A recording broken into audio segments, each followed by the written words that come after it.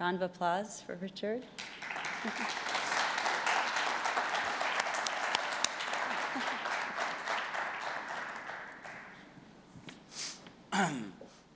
So, one thing you've probably noticed is that digital technology is a system for tracking everyone.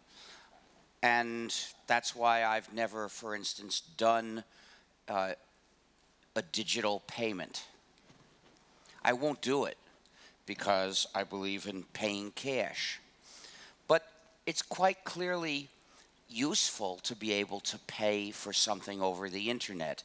In fact, it can be made ethical. Someone I know has designed a system and wants to implement it for digital cash that would enable people to buy something, say pay for a service over the internet, without that person's identity being known. So for instance, you could pay to download something, or you could pay an email service to let you use it.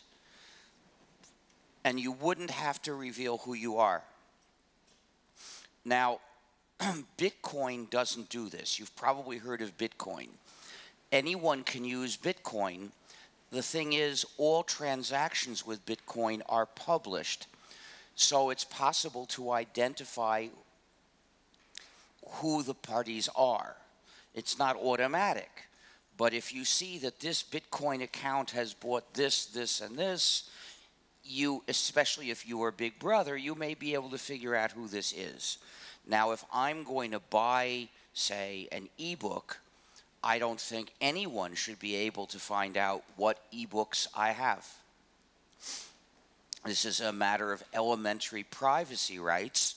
In addition, in some countries, possessing, such as the United Kingdom, for instance, possessing certain copies of certain ebooks is forbidden. It's a crime. You can be put in prison just for having a book. So, and people are. So I think that that our choices of what books to download should not be known to anyone. But if we want to be able to pay for them, that needs anonymous digital cash. So the general idea of this system is people can get their digital cash from a bank. Now the bank would know who you are. It would know that you got, say, $100 worth of digital cash. Later, you could use this digital cash to pay for things from various websites, and the website's operators would go to their banks to turn the digital cash back into dollars. But the clever part, which works through encryption, and I don't understand in precise detail, arranges that even though the bank signs these numbers and says that they're valid digital cash, the bank doesn't know what numbers it has signed for you.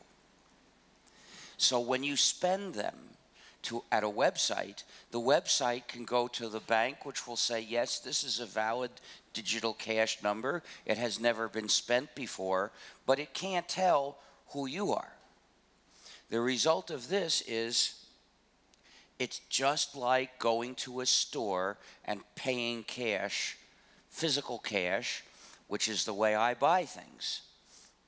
It makes the internet give the same respect for your privacy that physical commerce gives. This is one thing we desperately need to do, to turn around the tendency for digital technology to become a system of total massive surveillance. By the way, Apple just made an upgrade, so-called, in its browser and other software that causes it to send personal information about what people are doing to Apple. But you can see any company with enough power to do this to somebody and get away with it is doing it. This is what you get with digital technology that's under the control of companies. We've got to take away their control, and free software is a way to do that. Now, you may be interested in how free software developers typically work together. There's no rule about this because every free software project is set up by a group of people.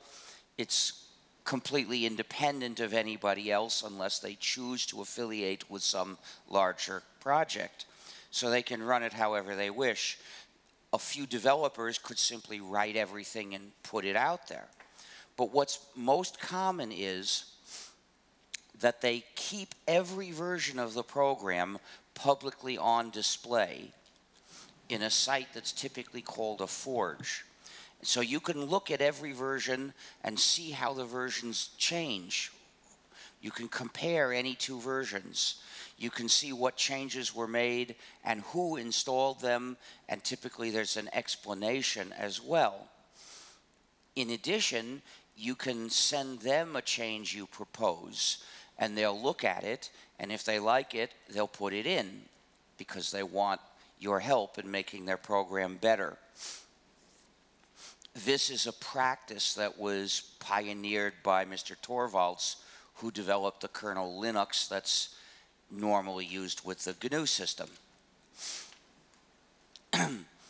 So this is a way of getting people perhaps around the world to collaborate in a project which then becomes useful for everyone. People often ask me how much free software development is in a certain country. I haven't the faintest idea, and part of the reason is that to a large extent you can't localize free software development to any particular place. These methods make it so easy for people in different continents to work together that has become normal, and therefore you can't say what place that project is in or how much free software work is going on in any particular country without doing a lot of work, which would be interesting academically, but it wouldn't mean what these people think it would mean. Now, it's interesting to look at ways that people can get paid to work on free software. Now, free software is free as in freedom. It doesn't mean zero price. It doesn't mean that we think people should not get paid.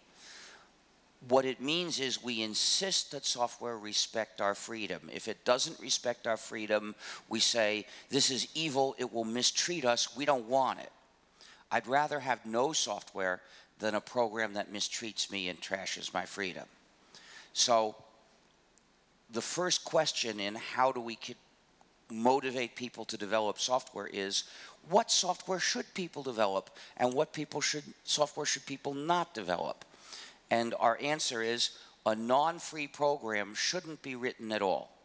If it's not going to be distributed in a way that respects our freedom, it's better if they don't write it. And this turns the usual question sideways, because when people raise the question of how to pay people to develop software, they assume that the goal is to, quote, develop software, unquote, which presumes that whether the program's free or not is a minor detail. What you want is to have software. Well, we don't agree with that. We say we want software if it respects our freedom, and if it doesn't respect our freedom, we won't use it anyway, so we hope it won't be written because it would only be a trap in attracting other people who don't think about this issue to become users of that program and lose their freedom. So we want to encourage people to develop more free software and discourage the development of proprietary software. Ideally, there would not be any. Now, the next point is you don't have to pay people to get free software, because lots of people want to do it as volunteers. So maybe the answer to how do you make a living and work on free software is you get some other job and you work on free software in your spare time. But clearly this is not ideal because you only have a limited amount of spare time to do this.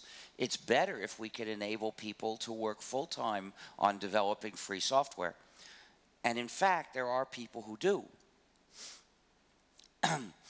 In 1985, I sold copies of my free software. And I could have lived on the money I was getting from that. But then I founded the Free Software Foundation, and it seemed right for the foundation to take over the sale of copies. So I started selling support.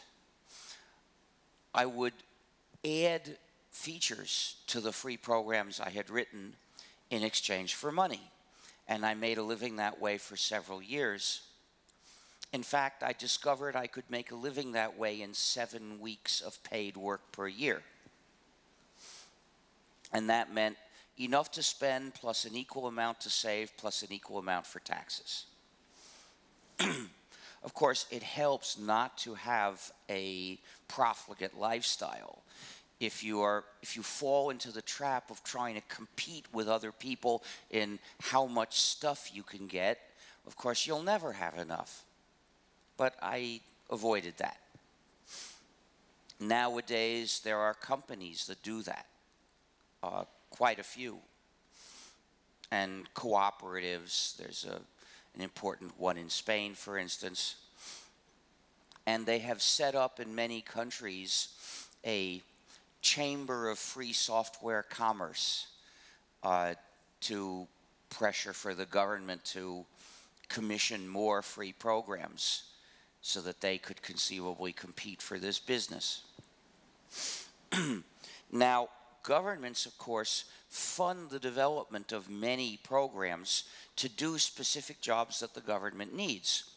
The government can perfectly well insist that that be delivered as free software. Of course, it'll still have to pay the people to write it. That kind of thing volunteers are not interested in. The users who want those programs will always have to pay, so why not insist that the results be available to society for other kinds of use and respect the government's computational sovereignty as well?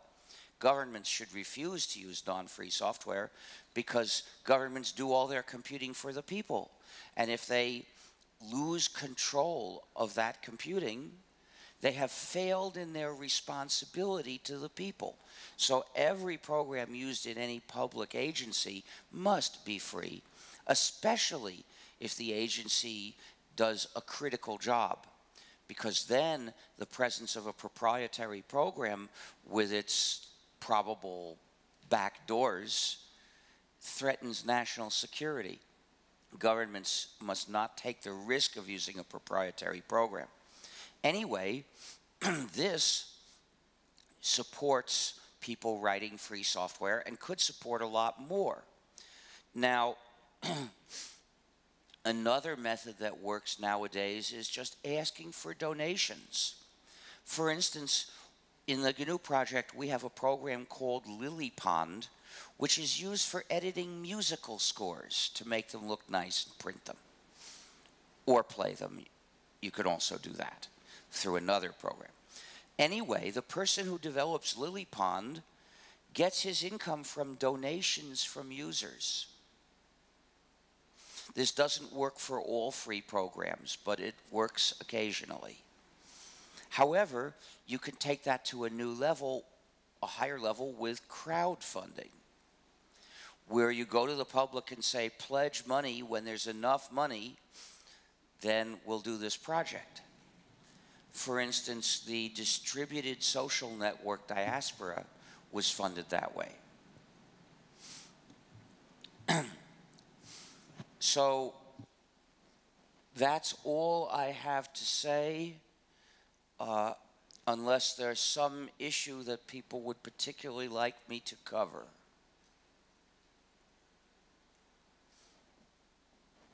Okay.